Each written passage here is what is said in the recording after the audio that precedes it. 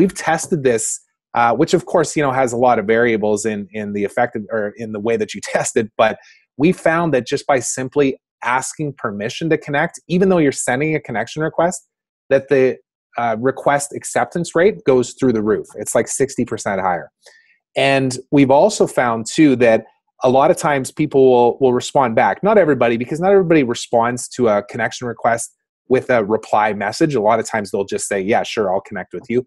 But the ones that do respond back, it's really funny actually, the kind of responses we get. It's like, you know what? I usually don't accept connections from strangers, but because you asked me for permission to connect, I will accept your connection. We get that all the time.